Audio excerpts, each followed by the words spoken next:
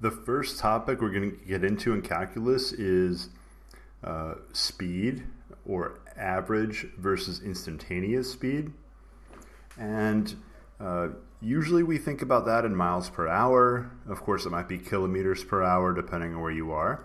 And just think about that as distance units divided by time units. And I think you should pause the video, take a minute, write down everything that's on this page. We're going to write quite a bit more, but write down everything that's above this line here. So now we are going to look a bit more closely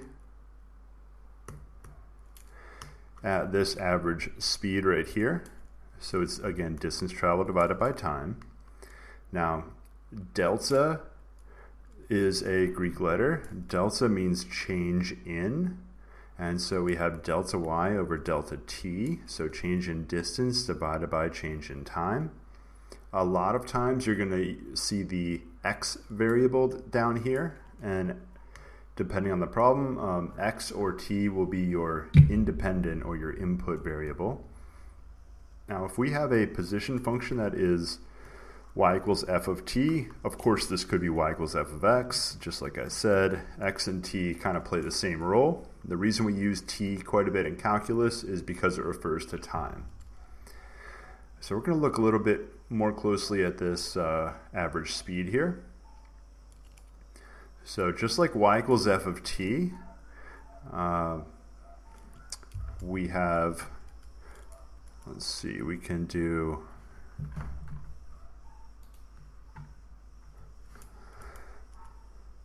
so we want to look at the change in y is two different y values.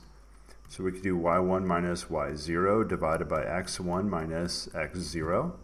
Now this should look familiar because this is right from the the slope of a line.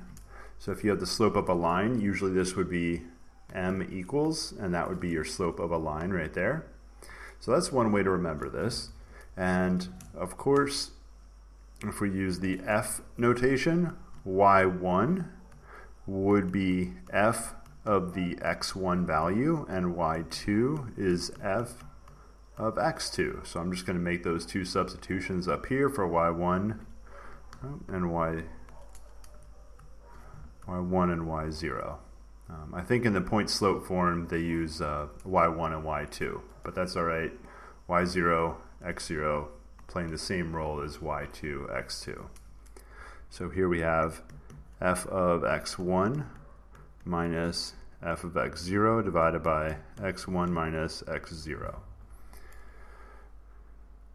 Oh, and I just said t and x are interchangeable, so you might see x down there, you might see t. If I rewrote it with t's, it's the same exact formula, just t's, f of t1 minus f of t0 divided by t1 minus t0. Alright, so this is just the slope of a line.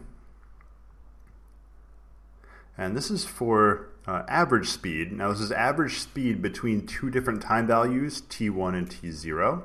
So average has to occur over a certain start and end time, and the t0 is the start time, t1 is the end time. So it's the average speed on the interval t0 comma t1. Make sure your comma does not look like your 1. I make my comma a little bit curved, and I try to make my 1 more straight and vertical. Alright, so we have average rate of change formula right here. This is probably the one you're going to see in the book. These are b and a are just two different x values or two different t values, and it comes from exactly that formula right above. So now we have this average rate of change formula. We're going to do some problems based on this, and then we're going to look at the instantaneous rate of change in a little bit.